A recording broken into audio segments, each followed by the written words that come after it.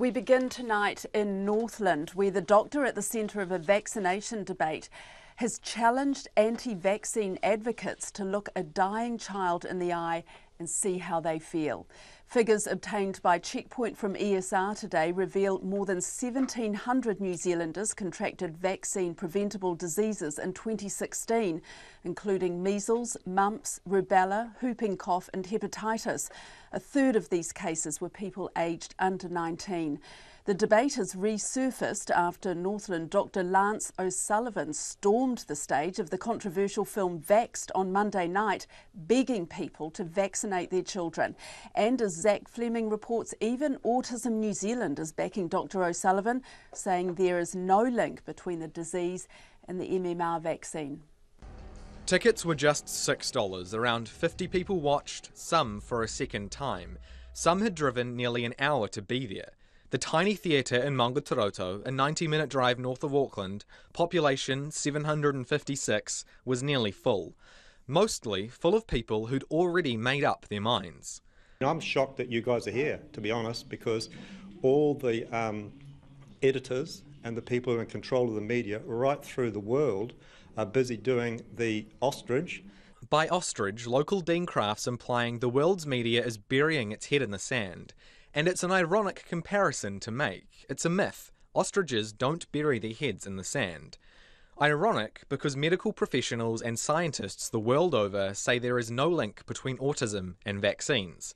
They say it's a myth. Don't listen to these people because they don't have the evidence to support what they're saying. Dr. John Fraser, the Dean of Auckland University's Faculty of Medical and Health Sciences. He's spent 35 years specialising in immunology and infectious diseases. We'll hear more from him in a minute.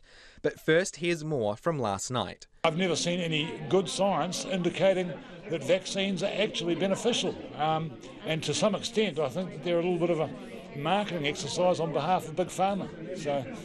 But the world was once inundated with smallpox and polio, and now both have almost been eliminated. The big question is whether or not that was caused by improved hygiene and improved nutrition and improved living standards, the heavy metals, the preservatives, the DNA from aborted fetuses that are used and that are made that you have to carry the virus into the body on.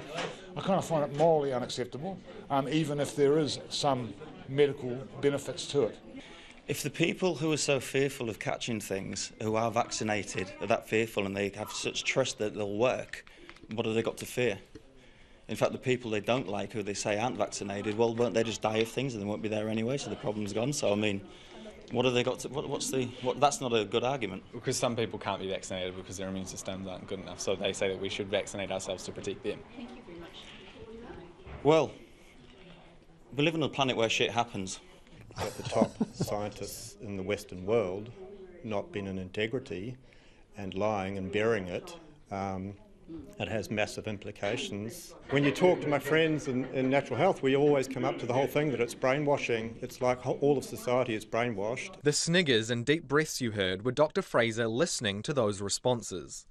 I got a bit lost in what he was trying to say. It would be a monstrous conspiracy. They are not in the pay of the pharmaceutical industry. I'm a parent. I have children. I vaccinated my 2 daughters because I wanted to protect them against these horrific diseases. He's categorical, unequivocal. The latest meta-analysis in vaccine, it was published in 2014, it looked at 1.2 million children around the world, 5 case control studies, showing that there was absolutely no relationship between those children who were vaccinated and who weren't vaccinated and the rates of autism.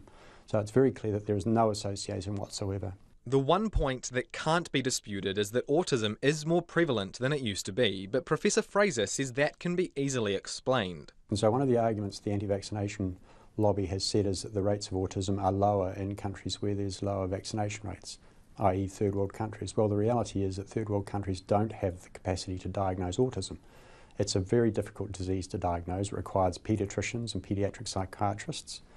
And so unsurprisingly in countries such as third world countries, autism is not seen so much because it's not diagnosed. It may be there, but it's just not diagnosed. And his peers feel the same. Earlier this week, Dr. Lance O'Sullivan, New Zealander of the Year in 2014, took centre stage at a screening of Vaxxed in Kaitaia, emotively begging viewers to vaccinate their children. There's idea of anti-immunisation has killed children around the world and actually will continue to kill children. Then outside afterwards, come and see the damage that your vaccines have done to these children before you start talking to me about that. You come and see what damage is done by the vaccines. organiser Tricia Cheel that night in Kaitaia responding to Dr O'Sullivan, asking her to visit children infected with measles, mumps or rubella. Fast forward back to last night. The organisers of the event declined repeated requests for interviews. They're the same woman who organised Monday night's event in Kaitaia. They say the media is biased and spreads propaganda and refuse to speak to any reporters unless they watch them watch the movie. I also put what viewers said last night to Dr O'Sullivan. To hear someone say that, hey, look, we live on a world and a planet where shit happens, I mean, like, that is just so... That's just so idiotic. I mean, you know, come into my community, or go to a community anywhere in New Zealand. Go face the parent of a child who's died from meningitis, or from pneumonia, or from whooping cough, and you tell them that shit happens.